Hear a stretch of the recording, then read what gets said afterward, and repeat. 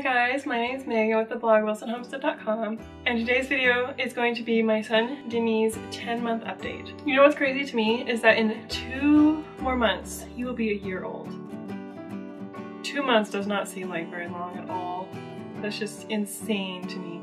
He just still seems like such a little baby, like he's a big little baby because he hasn't been very mobile.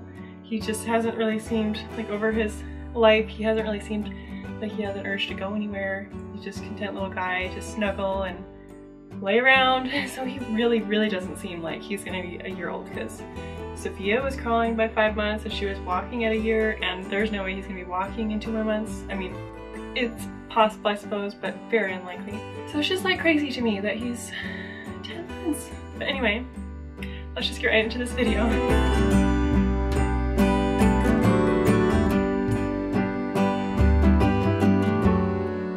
Has started crawling a little bit. He, for the longest time, would only roll over. It just took him a long time to even like really want to do anything physical.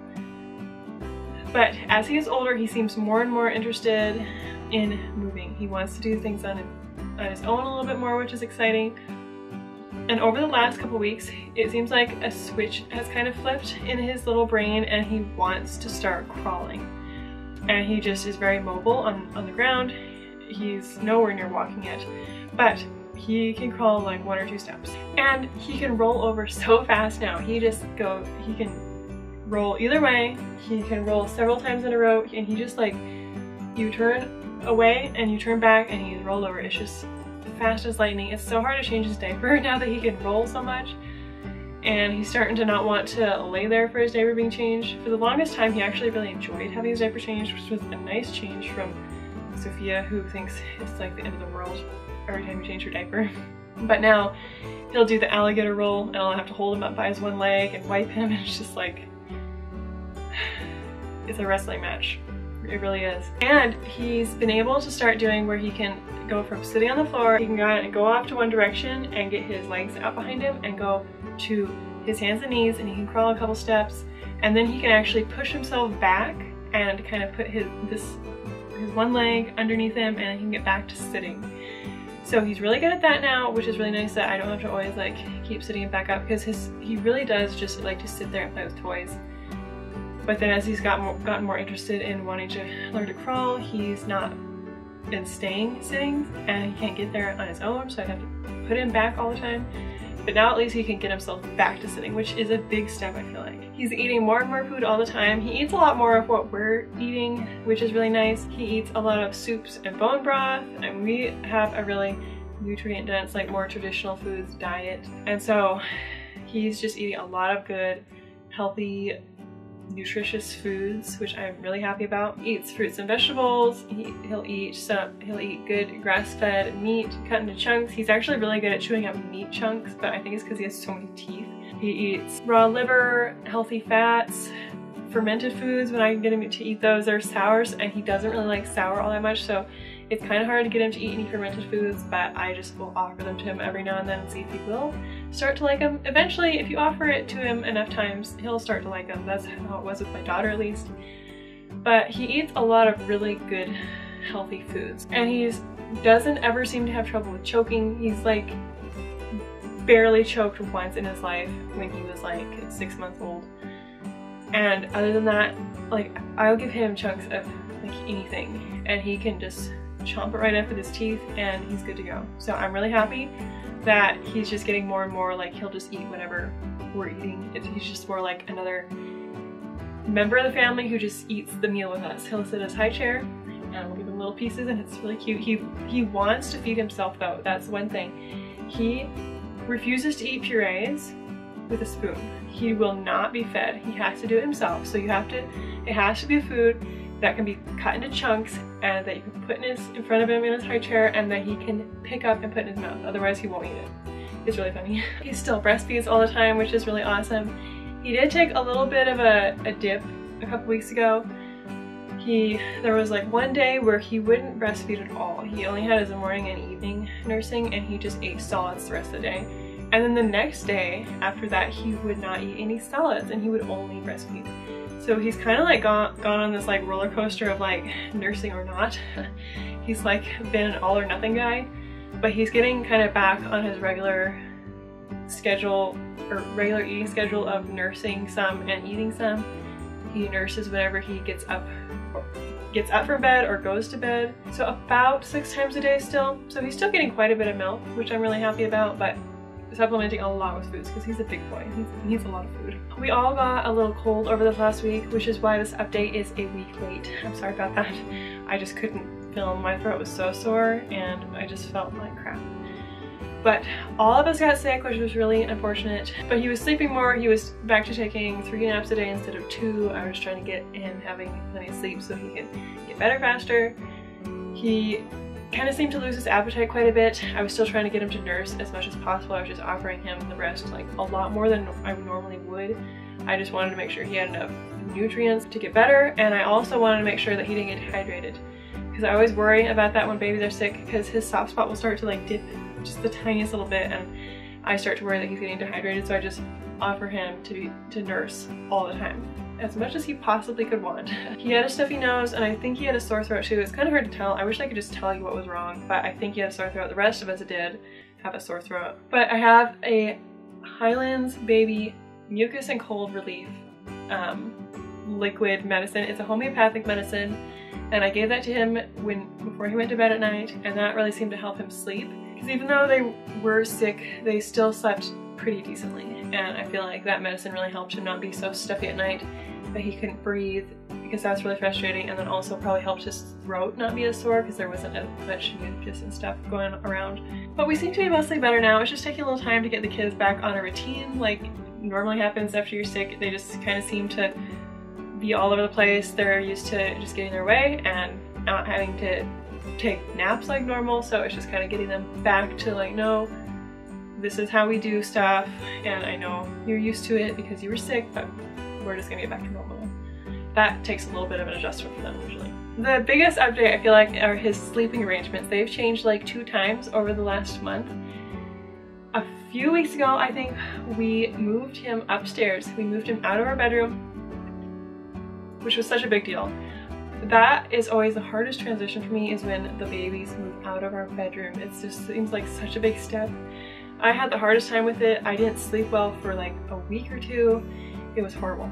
He did so well. He was such a champ. He didn't even skip a beat in his sleeping. He still slept through the night. He took perfect naps. So he had no issues on his end. It was just me feeling a little overly attached. But it has been so nice to have our bedroom back, because you don't have to be like super quiet when you're going to bed. I can actually get up and go pee at night and not like be all stressed out that I'm gonna wake him up.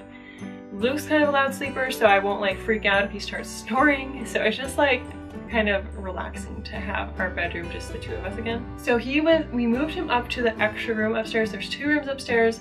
One's Sophia's room, and the other one we've been using kind of as a food storage room, but there was enough room for a crib, so we put him in there at first. I just wanted to see how he would do moving out of room at all.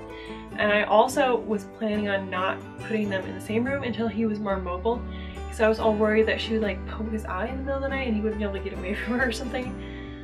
So he was in his own room for like a week or so, and then I was talking to my friend and she was bringing up the point that it'd probably be easier to move them together while they're younger. The younger they are, the more easy the adjustment will be, and I was like, yeah, that's a good point.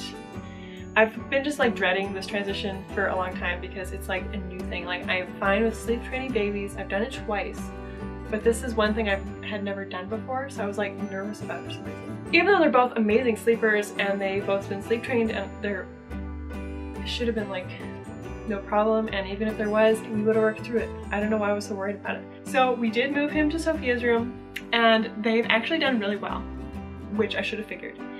Sophia, for the first like few nights, she cried for like an hour, like cried, fussed, like she just felt, I mean, even though it was so dark in there, I was like, how does she even know he's there? Because he was like asleep. He just fell asleep and slept through her crying, which was crazy. He sleeps through anything. It's been like shocking to see how much he can sleep through from her.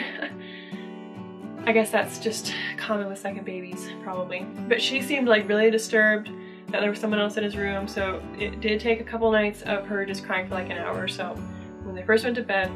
And then now they do really good. She might fuss for a little bit, he might fuss for a little bit, but then they fall asleep. They sometimes wake each other up in the middle of the night, and since they've been sick, this has been happening more. Before that, I wasn't even having to go up there at all to like talk to them or get them to lay back down. But since they've been sick, there's been like maybe one time a night over the last week that I've maybe had to go up there. But other than that, I've been surprised with how well they've done together, even being sick. They got sick like right after we moved them up. It was a bummer.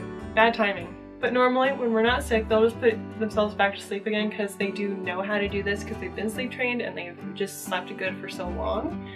So once we're all the way back to normal and everything's just like we're past the sickness, I feel like they'll start doing really good and they'll just get more and more used to it, which will be really nice. We actually got a second camera to connect to our one monitor. So I have this monitor here. This is the one monitor, but there's two cameras upstairs in that room so you can like switch the screens and look at each of their different beds, which is so nice because we have not had the monitor on Sophia since he moved upstairs like weeks and weeks ago.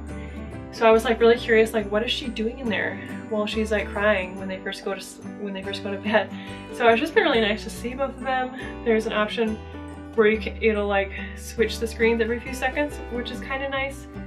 Most of the time, like at night, I'll just leave it on his screen because he's the one that will wake up more than her, or he'll wiggle more than her. I'm just concerned more about him because she's been up there longer and this is more of a new thing for him. This is a good baby monitor. It took us forever to figure out how to switch the screens because there's no instructions that come with it, which is so dumb.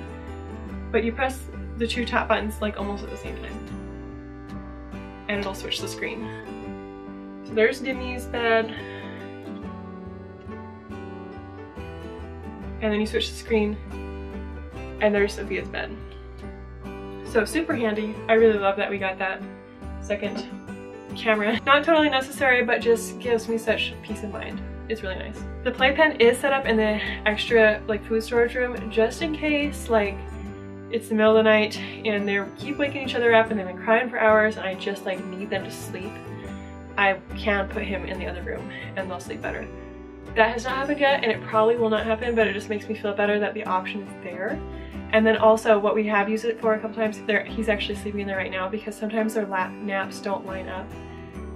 Sometimes I can stretch him from all morning until her noon nap and they can both go together to take their nap and then he'll take another one in the afternoon. But today he was really tired so he took a morning nap and then he didn't even need to go to bed until like an hour after she had been in bed, and that would have definitely woken her up to put him in there. So I just put him in his playpen and then his later third nap he'll take in their room.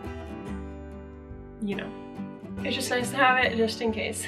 But I'm just so excited that they've done so well with this transition because I was really quite nervous about it, but I'm just happy that the transition is over with and we don't have to worry about it anymore. It's just getting them even more used to it and they'll just do better and better as they do it longer. So that is like the main big update for this 10-month update. But other than that, like he's just a happy-go-lucky little guy. He's just mostly content other than when he's sick, of course.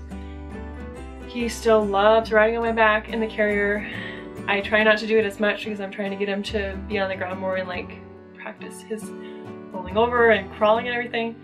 But normally every other day or so he will end up riding in the carrier for a while and it's just so nice to have him back there and he's so snuggly. But I think that's all for this update. I hope you guys enjoyed this and make sure you go to my channel and subscribe so you don't miss any other videos because I do a lot of motherhood, homesteading, cooking from scratch, all sorts of different content. Make sure you go over to my blog and subscribe to my email list because I do a lot more other things than just YouTube. So thank you guys for being here and watching this video and I will see you next time. Bye!